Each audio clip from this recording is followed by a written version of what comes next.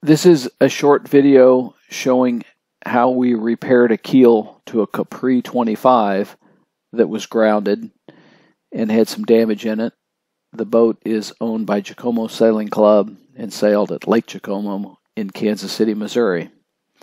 The Capri 25 is a 25-foot sailboat, fin keel with lead on the inside.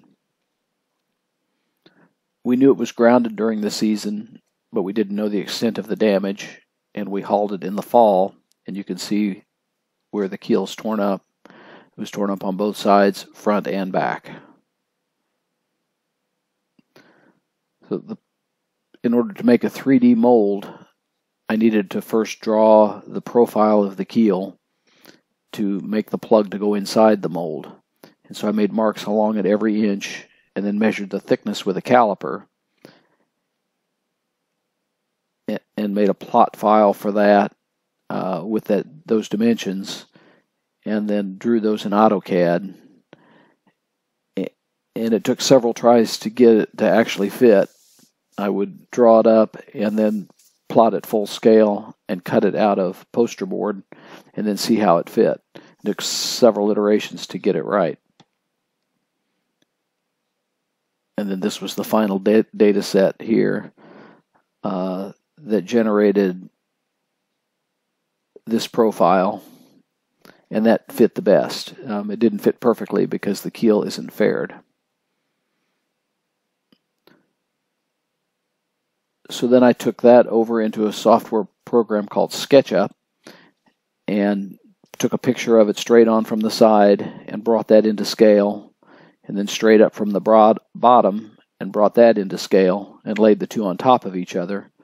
So with that information and the profile, I was able to draw the keel. 3D printing this part isn't all that complicated. There's a lot of people that do 3D printing now, and you can probably find someone on Craigslist or through word of mouth, and those individuals probably can also do this drawing also. It's kind of a common skill set. So here's the mold of the keel itself. I added a radius on the front and the back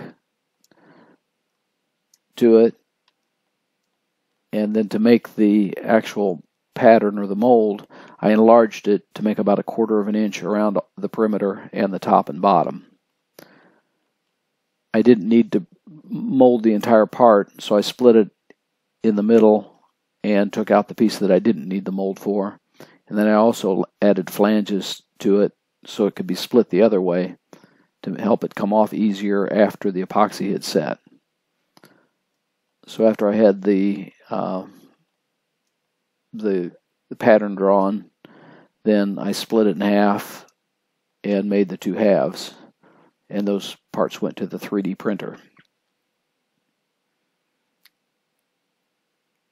Before I started on it, I read up a little bit on the repair of it.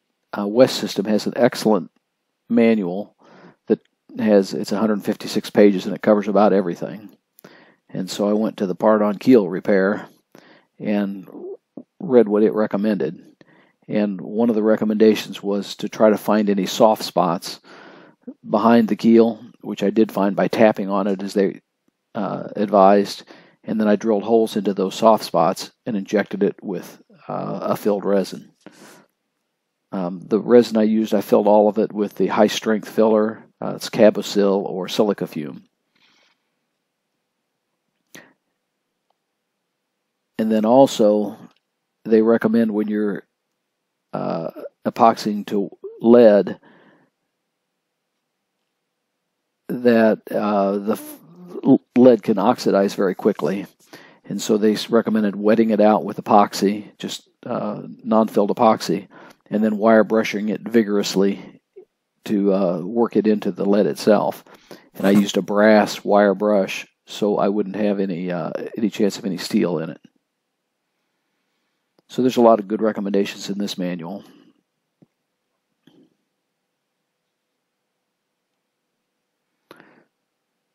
So here it is with it dressed down a little bit. I removed all the loose material, wire brushed in the epoxy, and then added some sheet metal screws, some stainless sheet metal screws, to give something for the plug to grip onto.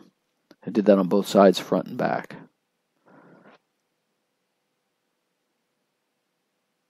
And here's the 3D printed mold. It was split lengthwise, then I bolted the two halves together. Of course, it has to come off after the epoxy sets, so I tried different types of mold releases. I tried this Stoner urethane mold release, Vaseline, and then I also tried a couple coats of automotive car wax. And actually, all three of them worked pretty well. The Vaseline worked the best, so I used it. So after bolting the halves together, I used a small brush and coated those with Vaseline, and then bolted them onto the boat and supported it from the bottom. I squeezed them together a little bit to make it fit, and then I sealed this edge with just bathroom caulk because I wanted the epoxy not to run out the sides or the bottom, but out the top, so it completely filled it. Here you can see one of the holes where I injected to fill a hollow behind the cover of over the lead. So I drilled two little holes in the molds and injected that with epoxy resin filled with the Cabasil or the silica fume, and I made it to about a mayonnaise consistency. I wanted to be able to get it out the nozzle of the syringe, so I didn't make it too thick. And here's what it looked like after we stripped it. You can see it filled very nicely. Here's the other side. And it didn't take much dressing down to get it to fit the profile. And then I used 404 fairing compound filled epoxy to just clean it up and to make it nice and smooth. Here's some of the other holes where I filled voids on this side. I probably should have had a barrier coat over it, but I didn't have any of the Interlux products, so it didn't get any.